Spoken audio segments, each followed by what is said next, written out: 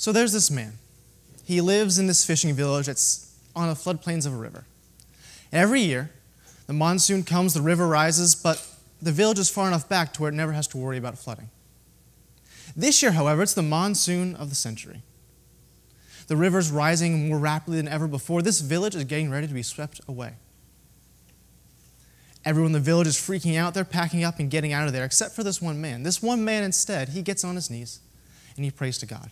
He says, "God, save me from this flood." The next day, water starts pouring into the village. It's only about ankle deep. One of the man's friends comes by and in his truck, calls out to him, "Hey, buddy, come get my truck. I'll take you to safety." The man looks at his friend, says, "I don't need your truck because God's going to save me." The friend drives away. The water level continues to rise. We're now about waist high.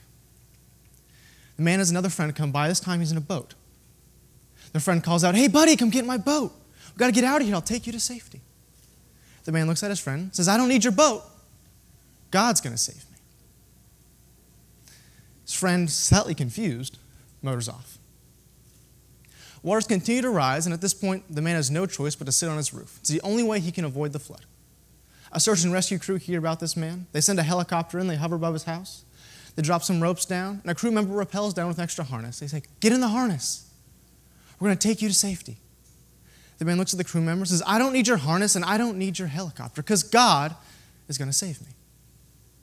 The crew member argues with the man. It's like the village is getting ready to be swept away. It's all but gone. We have to leave now. The man refuses. He will not leave his roof. The search and rescue crew, well, they have other people they need to save, and so they leave the man as he wishes on that roof. The water level continues to rise. The man gets swept away, and he drowns. Now, he gets to heaven. He's got a chip on his shoulder. He's got to talk to God about something. He walks up to God. He looks God in the eyes and goes, "God, why didn't you save me?" God looks down, calmly replies, "I sent you a truck, I sent you a boat, and I sent you a helicopter." You see, much like this man, I have learned that things often happen in ways we do not expect. But fortunately, I didn't have to die to figure that out. I was once told the greatest way to find your purpose in life is look where the world's problems and your passions intersect. So today, I'm going to tell you the story of how I found a purpose while sitting in a business class. But it might not be what you'd expect. In a 2009 survey done by Michael Leahy of North American college students, it was found that 64% of college males and 18% of college females look at porn every week. In the coveted publication Porn Stats, it is said that exposure to porn increases the likelihood of participating in casual sex and therefore contracting STDs, that people who view porn are more likely to accept violent sexual behavior such as rape, that people who view porn are more likely to be averse to intimate relationships with family, friends, and loved ones, that men who view porn are more likely to look at women as objects of sexual pleasure and not as people. In Fight the New Drugs article, Is the Problem Porn or Shame or Both? It illustrates how porn leads to guilt, shame, and depression. See, this sounds like a problem, especially to me. But if we compare this to something we know is a problem on college campuses, alcohol. The Institute of Alcohol Abuse and Alcoholism found that 60% of college students use alcohol in a month. That's less than the number that look at porn in a week. Almost a bigger problem, however, is the fact that porn is just not talked about. In our hypersexualized culture, porn is either ignored or accepted. Thanks to the people I'm around, the community I'm in, and my own life experiences, I was aware of this problem, and I had a passion to do something. I just didn't know what to do or how to do anything. So it was with this that I sat in a process improvement class. I was in the second row, and the professor started laying out this methodology for us. He uses this acronym called DMAIC. It stands for the 5 phases of process improvement. In the first phase, the define phase, you're defining your process, you define the problem, you ask the questions who, what, when, where, why, and how. You lay a foundation for the entire project. Then you move on to the measure phase, and you look at your process, and you look at the outcome of that process. You say, what are all the things that affect that outcome? You gather as much information as you can, and when you have that pile of things that affect the outcome, you move on to the analyze phase. In the analyze phase, you take that pile of things and you begin to organize. You put some over here, you begin to categorize, sort, and along the way, you're going to find a few that have the greatest impact. And those things that have the greatest impact on the outcome, those are our focus when we move on to the improve phase. Because in the improve phase, our goal is to create an improvement plan to reduce or get rid of those things of greatest impact.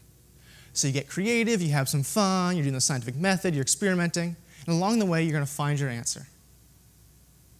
Once you find that answer, we move on to the control phase where we implement that improvement plan and put accountability measures in place. Now, I know that's a lot of information. It was a lot for me too, and I'm pretty sure if I tested you guys on that right now, you'd all probably fail. But it wasn't this methodology that stuck out to me. It's when the professor started giving us examples to help this idea stick that a light bulb went off. You see, these examples, they weren't business examples. He didn't talk about marketing or manufacturing, operations, management, accounting. No, instead he talked about real-life situations, stuff applicable to college students. How could we get better grades? How could we lose weight? Even how could we get more dates? It was when I saw this business process improvement methodology applied to real-world scenarios that I began to wonder, what would happen if we applied this to a greater social dilemma? The fabric of all that I'm saying comes down to the definition of two words: responsibility and passion. Responsibility at its core is ability and response. At this event tonight, if my mic goes out, there is someone in the back sound booth.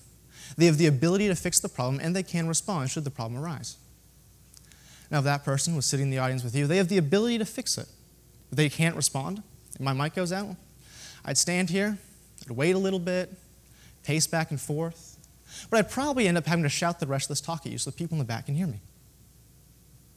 Now, if the same person, they're in the back sound booth, they're ready to respond, they got their job, they're excited, but they have no idea what they're doing, they don't have the ability to fix anything, and my mic goes out, well, I'm going to stand here, I'm going to wait a little bit, I'd probably pace, but I'd probably have to shout the rest of this talk at you so the people in the back can hear me. See, it's when we have the ability to do something and that we can respond that we become responsible. And I believe we should become responsible for our purpose. If you remember right, our purpose is comprised of two things: problems and passions. Problems, well, those are self-explanatory, but passions can be a little confusing. And what are our passions? Passions are things that elicit strong emotion. What's the thing that makes you cry? And I don't mean the cute little tear that you're going to post on Facebook for all your friends to see. No, I mean, what's the thing that makes you weep? What's the thing that makes you ugly cry? What's the thing that makes you pound your fist on a table in frustration and anger? What's the thing that makes you so overjoyed and happy that you just can't contain it? Those things, I would argue, are your passions. Someone could come up to me and with the most sincere intentions, the most passion possible, the most emotion, go, "Jack, the black-footed ferret is endangered. We have to go do something." I'm going to look back at this person. I'm going to go, "No, you have to go do something." That's not because I don't care. I think ferrets are cute. They're adorable. But cuteness doesn't drive you to do anything. Passions drive us to sit through long lectures, to stay up late working. They drive us to skip hanging out with friends on a Saturday night. They drive us to shiver in the cold and swelter in the heat. All for a desired outcome. Passions drive action. So you may be asking, well, what's your passion? My dream, my passion, is leaders, families, and campuses free from pornography. My dream is fathers who are not held back by the shame of their secrets. My dream is mothers with close and intimate bonds with their children because they're not afraid of them finding out what they were doing last night. My dream is church and community leaders walking free from the chains of pornography. My dream is college campuses teeming with students, chins high, shoulders back, walking in confidence and grace because they're not ashamed of what they were doing in their dorm room last night. That's my dream. That's where I find purpose. That's what I want to be responsible for. Your next question might be, there's got to be something easier, Jack. Why this? And I'd agree with you. There's probably plenty of things easier. So why? In 6th grade, I looked at an image that would come to dictate my life. I looked at porn for the first time. It started off as just an occasional thing. It seemed manageable. I didn't have to worry about it. But it quickly became more regular. Once a week, then multiple times a week, daily, multiple times a day. What seemed to be something manageable quickly became a full-blown addiction in my life. I was disgusted with myself because of this, and I vowed that no one else would ever know. I built a facade, I built an image. I projected to the world as a young man who had it all together. But on the inside, guilt and shame ate away at every fiber of my being until there was nothing left. That's why I care. Because it breaks my heart to know that there are other people out there that feel the same way I once did. It tears at my soul to know that 2/3 of the people I walk by could be showing me their facade, and on the inside they're being eaten away. That's why I care. That's why I meet with the process improvement professor. We're working on developing a plan or course of action, trying to apply process improvement to the issue of pornography.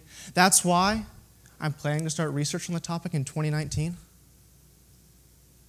That's why I'm passionate, because I've been in those shoes. Where do you see a problem in the world? What are your passions? Where is that intersection? What is your purpose? I challenge you to find that purpose and then to become responsible for it. When we become responsible, we can make change happen. When we become responsible for things driven by passions, the opportunities are endless. So become responsible. And don't give up easy. Defy expectations. Look outside the box. Look for an ability to do something and a way to respond that no one else has dreamed of looking for before.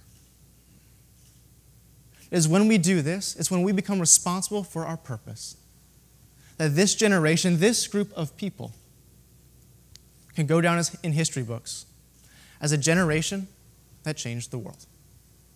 Thank you.